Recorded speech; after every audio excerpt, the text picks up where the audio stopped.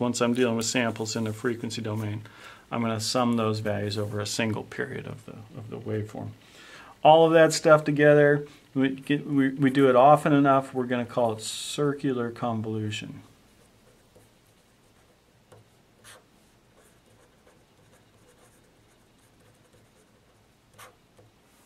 Okay, so circular convolution. So you know the punchline there is that the waveforms you're convolving are actually the periodic extension. Let me rewrite the formula here and just show you the notation. So I'm going to say that x1 of n, and I'm going to use a new symbol for convolution, and the block size matters, so I'm going to take n, draw a little circle around it to say this is circular convolution. And it's not real standard notation, but it's your notation that your book uses, and it's as good as any other notation that's used. So when we want to talk about circular convolution, definition is the summation we just derived. So I'm going to take a sum over some dummy variable, m equals 0 to n minus 1. That's the number of samples we're convolving over.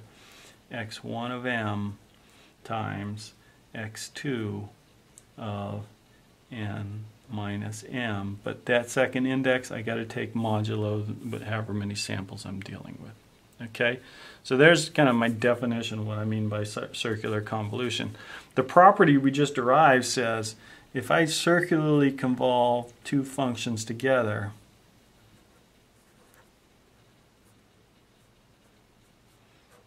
and I look at the endpoint DFT, I end up just multiplying those DFT's values together. Okay. The property we didn't derive is the dual property, right? If I take conjugates on both sides, I end up with just repeating the same derivation. So second property is if I multiply in the time domain instead of multiplying in the frequency domain,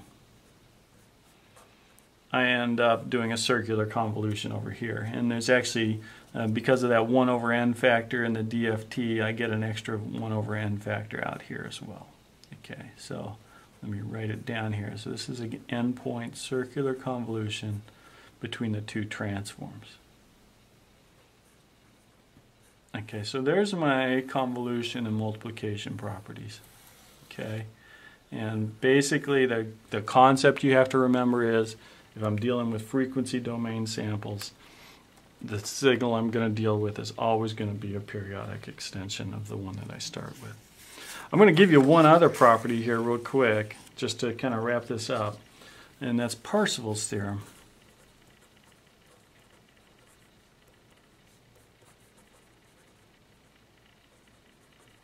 Okay, and Parseval's theorem ends up being useful. It's easy to calculate power in a frequency domain. And so basically, this is power calculations in the frequency domain. And you know, we use it like, you know, if we're interested in distortion, we might want to add up only the power and the harmonics that are created by a distortion sequence. Parseval's theorem lets me relate the power calculations in the time domain to what's going on in the frequency domain. And I think we're going to leave the proof of this to homework, so I'll give you this one. So I'm going to sum over values of n, and I'm assuming I'm summing over a single period of the waveform. And the generic form of Parseval's theorem, just take those two, a signal multiplied by the conjugate of a second signal, and that ends up being a multiplication in the frequency domain as well. There's a 1 over n factor out here. Summation over frequency, all frequencies, x of k, y conjugate of k. So there's the generic form of Parseval's theorem. I think we'll give you that for a homework problem. You go ahead and do the summation and work it out. The special case, by far the most common form of Parseval's theorem you're going to see, is where x and y are both equal, and that way the summation ends up being a power calculation. 0 to n minus 1. If I find the average power in a waveform, magnitude of x1 of n squared, I get actually I'm just using x and y equal to each other, taking number times its conjugate, gives you a magnitude squared. That's what it's proportional to what we called power in the frequency domain. 1 over n summation over values of k magnitude x of k squared. Okay, so there's the form of Parseval's theorem we see kind of all the time. All right, I think we'll take another break here just to keep my lectures more or less under control, and pick it up there next time.